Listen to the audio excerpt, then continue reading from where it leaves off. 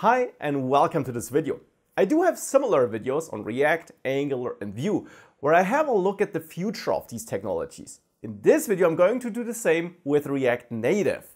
And as for these other videos, which are of course linked below the video, I also do have a full article which is also below the video where you can read more about that. Now also as for these other videos, if you're liking this one, I'd of course love to hear your thoughts, comment, share, like, subscribe, whatever you want to do. Let's dive in.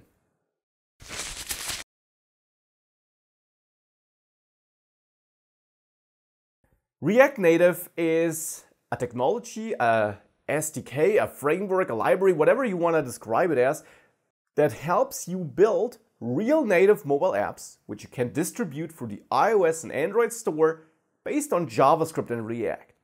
Now, as with my other videos, I'm not going to dive into what React Native is in detail here. I'm not going to teach it in this video. For this, I do have a complete course, though, which you can check out, where you can learn React Native from scratch. What I want to have a look at in this video instead is which weaknesses and strengths React Native has and how I see its future.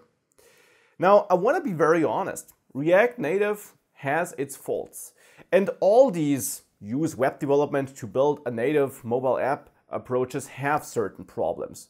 If you dive into these approaches, you will hit a certain point where things don't work, where you see that you built an application or you want to build an application, you need a certain feature and it's not that easy to implement it. You want to tap into a certain native device feature, let's say you want to add Face ID, you want to add maps, and it's hard.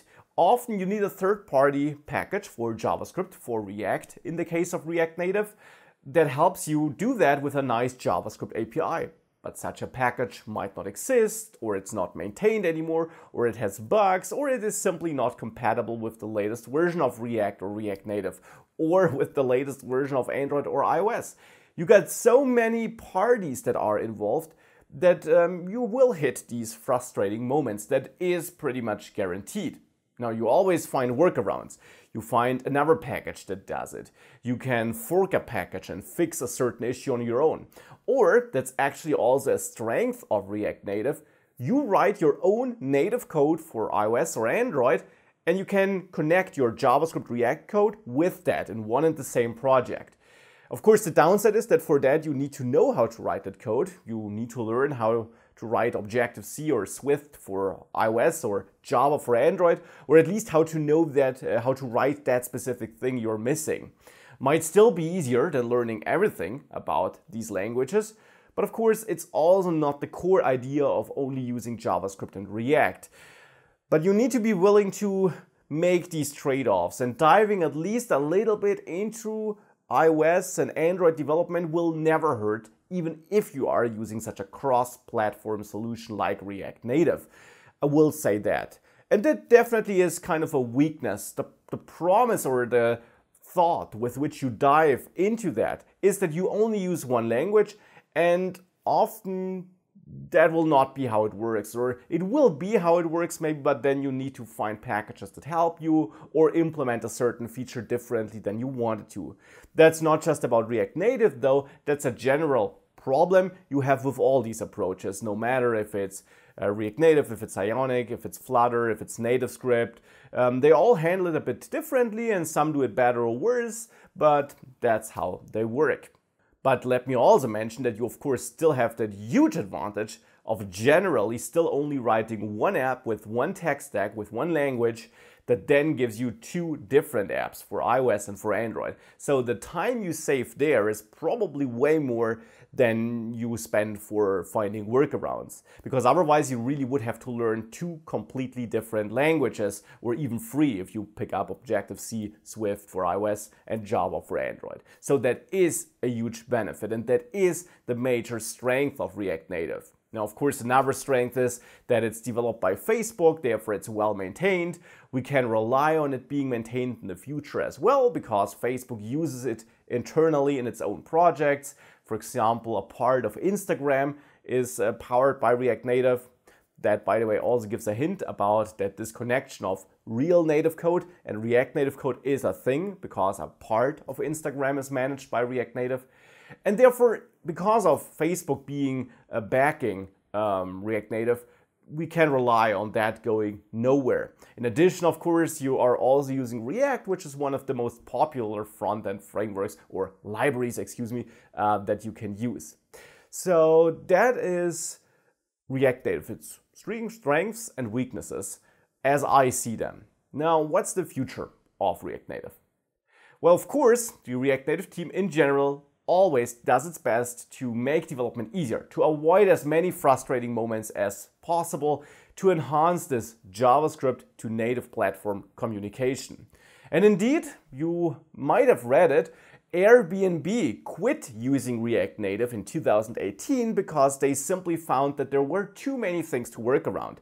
And that also had some architectural reasons inside of React Native, where communicating with the native platform could be extremely difficult because, without going into too much detail, you find more information below the video though if you are interested, but because in general that JavaScript to native platform communication happens over a bridge provided by React Native. That bridge used to be, and at the moment still is, asynchronous, which means if you want to do something on the native platform, essentially that is converted to a JSON package of instructions, is sent over the bridge, then the native platform does something and sends it back. That is roughly how it works. And that async nature can make certain things difficult because it's harder to detect if some operation finished and you have to kind of register an event listener and so on. And that is overly complicated, and that is one big re-architecturing where the React Native team is working on. They're making this simpler, and that will help people writing plugins that implement native device features in JavaScript. It might help you if you write your own native code which you need to talk to, and in general, it should improve the performance of applications and reduce the errors you might be getting. The team is also working on other initiatives. They're dumping some overhead that accumulated over the years. They're merging components together. If you had different components for a date picker in iOS and Android, things like that might get merged. Some parts are outsourced into separate projects, like the async storage, which allows you to store data on the device. That is now a separate package, which has the advantage that it can be maintained separately, which means it can be enhanced, it can develop independent of the React Native main project. They're not tightly coupled together, and therefore each project can move faster. And therefore a lot of steps are taken to make working with React Native easier, to make the apps more performant, to get rid of errors. If there are errors, to provide better tooling and error messages. For example, the React Native CLI is now also managed separately so that this can move faster and can provide a better user experience. And the React Native team is really doing a lot of work on a lot of different initiatives. And to kind of get a feeling for the progress that is made, you can check out the resources I will link below the video. Now, that is what the future will bring. And that's not just future in this year, though some of the biggest initiatives should land this year indeed. They might, or they will hopefully not require you to rewrite a lot of code. In an ideal world, you don't need to touch any code, but there might be some breaking changes. It is simply hard to tell at this point. But largely they happen behind the scenes and will improve React Native in the way I just described. We'll also see the effect of that in the next years, of course, and some initiatives will only finish there, or new initiatives might get started there. I think the overall goal of the React Native team remains to give you a solution that works well, that gives you clear help if you do encounter errors, that offers a great performance, a better performance that you might have today sometimes, and that makes it easy for other developers to build solutions for common problems, for tapping into certain device functionalities. What I wouldn't expect is that the React Native team tries to get closer of the experience, for example, Ionic gives you. If you played around with Ionic, you see that there you have the full package. You have a lot of beautiful pre-styled components that automatically adapt their look and feel to the platform the app is running on. You have a lot of utility functions and so on. And that also is related to Ionic using a different philosophy. It's a web app wrapped into a native app instead of a compiled native app, which React Native is. A React Native is more like, here you have a very basic button, style it on your own, and you have to take care that it looks different on iOS and Android. That could also be considered another weakness, but of course you could also consider it the strength because it gives you most possible power. You can really control what looks and behaves how, but you also have to do it. You have to make sure your app looks and feels appropriate on the different platforms, and you get some help, but not in the same extent or to the same extent as Ionic gives it to you, for example. But on the other end, you have a real compiled app, which can be a performance benefit. So it all has trade-offs. How do I then see the future of React Native?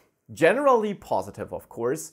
And because some of you wondered why the outlook is always positive in all these videos, because I only, right now at least, create the videos on technologies I actively use, and I don't really use technologies which I don't like. But for React Native, I think the outlook is positive. I think there are challenges. I think there also will be use cases, apps you want to build where it's not the best tool because you would find yourself in too many frustrating situations. But only practice helps there. Only practice gives you a feeling for what you can do and what you can't do. And for many use cases, it will be an amazing technology that really saves you a lot of time.